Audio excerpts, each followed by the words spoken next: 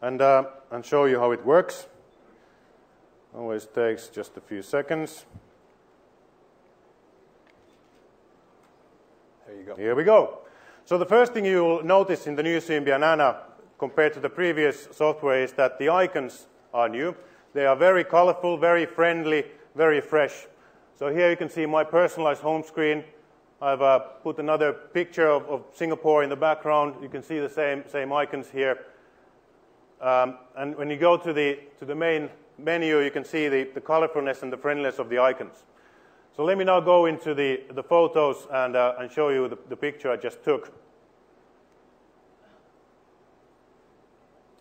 Yep, absolutely great. I can see everybody's face here. This is going to be a great memory. So what I want to do here is I want to upload this to my private Ovi Share account. So what I just do is I click email.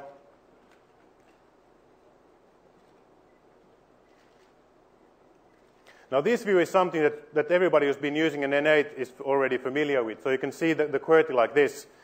But when I turn it like this, now you can see something new. So what we have added here is this new QWERTY, this portrait QWERTY. But not only that, actually what you can see here is another thing as well, which is the split screen. So on the bottom of the screen you can see the QWERTY keyboard, and on the top you can see the application running in the background. So what I can do now is I can just go there and add a text, hi, well, something like that, and then I just select the email address, done, out it goes. Now it's uploading to my Ovi Share, and I can watch it later from the web. Fantastic. Now, because of the multitasking, I just put it in the background, and it's sending, and I can keep on doing other things. Another great improvement now in the Symbian Anna is the new browser. So here, as an example, you can see how fast it is. So once the content has been downloaded, it just takes a few seconds, and all the content is rendered on the screen. So much faster experience than in the past. Really great, but that's not everything. Stephen, is there a website that you'd like me to demo? Why don't we see what Bing has to say about Symbian Anna? No problem. No problem. What I can do here is I just add another window. So I leave the site open that I just showed. I add another window in here, and then I can do a search. And actually, search has been integrated here really easily and really nicely. So all I need to do is tap here where the URL bar is, and then click what I want to search for, Symbian Anna. And then just press here where the search button is, and it goes immediately to search and gives me all the results. And what you can see here is that the URL is visible there, but when I start scrolling, it disappears. So I get the full screen for the browser experience.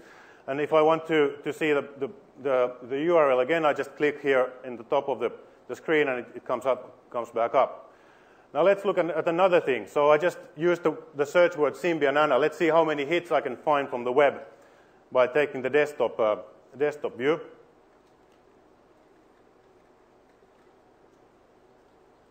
Again, downloading the content. Once the content is there, it renders really fast. 2,460,000 results.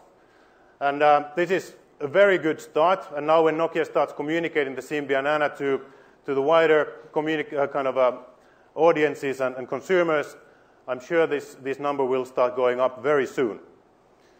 So let me just go through the last demo I have time for today, which is the Nokia Maps. So the new Nokia Maps client has been available for download for some time, but now it's integrated for the first time in the Symbian Anna. So when I click the icon, it opens, and what you can see here is Singapore. It's in a 3D view. And one of the great things about the Nokia Maps is that you can actually get some of these 3D building images there, so you can really easily see where you're going and what the landscape looks like.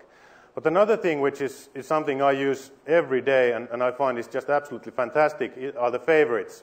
So each one of these purple marks here with the white star in between is a favorite that I have stored either via the phone or then by going to maps.ovi.com. And then all those favorites that I've stored there just immediately get synchronized to the phone. So whenever I'm here in Singapore, if I want to find a place, I just put it here, and wherever I want to then navigate to, I just find the place, and I just click the navigation, and off I go. If you haven't tried that sort of synchronization, please go to maps.obi.com. Also, there's a really fantastic 3G experience available there. So this is all I had time for you today, but please go and see the demos yourself during the breaks at the demo areas, and I'm sure you're going to be all very impressed.